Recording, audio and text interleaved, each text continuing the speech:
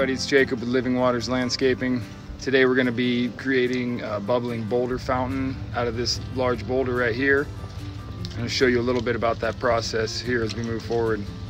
We picked out this really nice boulder here because it had a lot of character and different spots for the water to fall off it. What we're going to do here, I marked out a little line, you probably can't see it. I'm going to bowl this out here at the top a little bit and then core drill it so the water will fill up in the little reservoir there and flow out over all these different sides. Now I'm doing this in my trailer at the shop so I can just drive it right to the job site, grab it with the machine and set it on the basin. I'll show you that whenever we get there. Here's a couple tools we have that we're gonna need for this job. Obviously we have cut-off saws here. We got a little DeWalt saw here so we can shave out and bowl out the top of that boulder.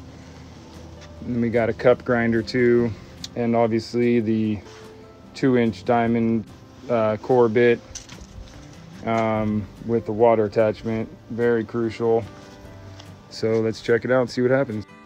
All right, so we got this kind of scored out here into kind of a bowl shape, and we're just gonna start chiseling all these little chunks out and then polish it up and then drill the hole in the middle.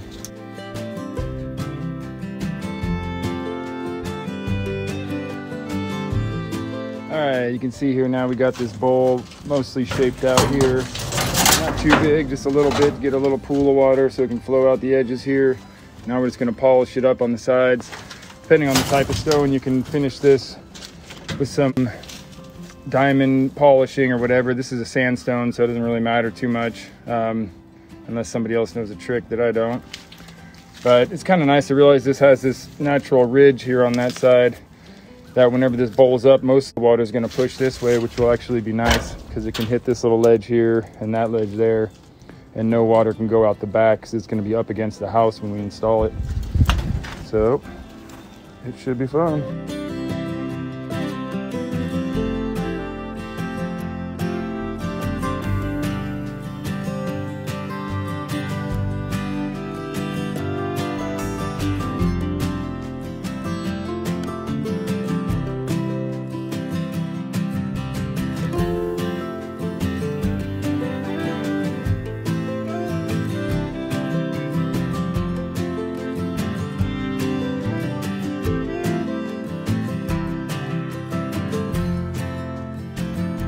All right, we got our bowl all polished out here.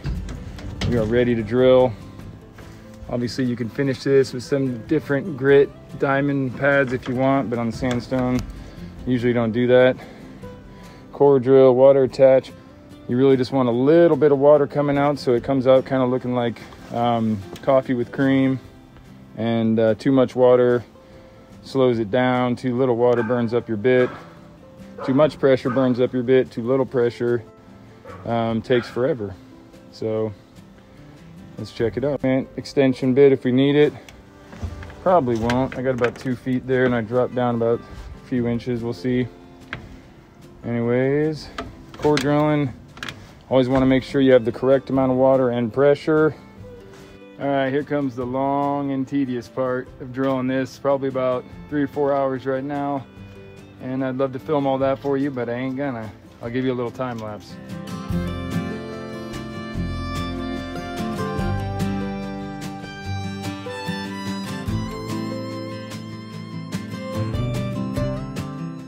So I might have to come back tomorrow. It's starting to get dark.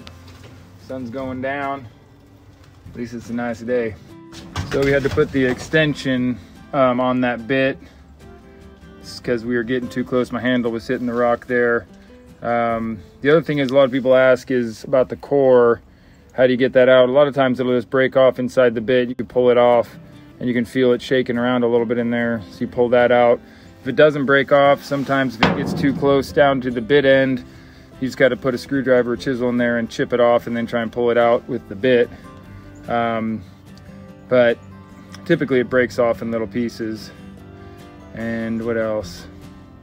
Oh, this stone, yeah, my bit's starting to slow down a little bit now. I actually called the company and told them exactly what type of stone I was working with, and they had a special diamond bond bit for this specific stone. So that's important depending on what type of stone you're using.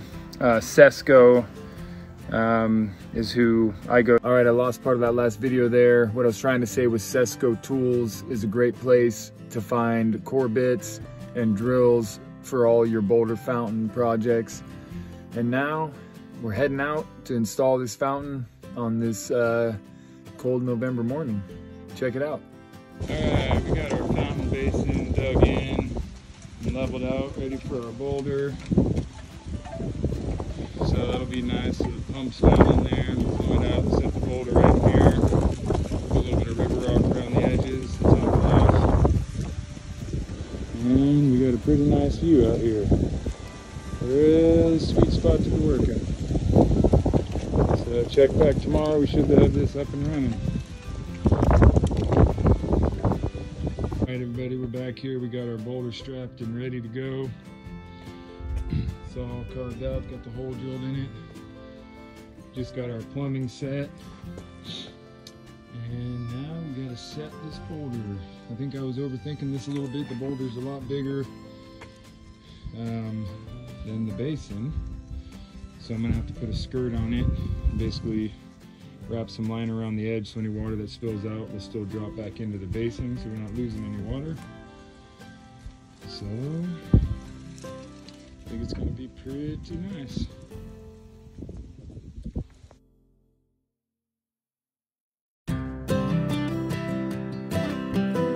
Alright, we got it wrapped up. Water is flowing, it looks great. Love how this one came out. Great sound. Good flow over all directions except for in the back, which is what I was wanting. So super happy with this. Client's super happy. Unfortunately, the lighting's pretty bad right now. I wanted to get a couple good pictures, but that happens. But that's the finished product.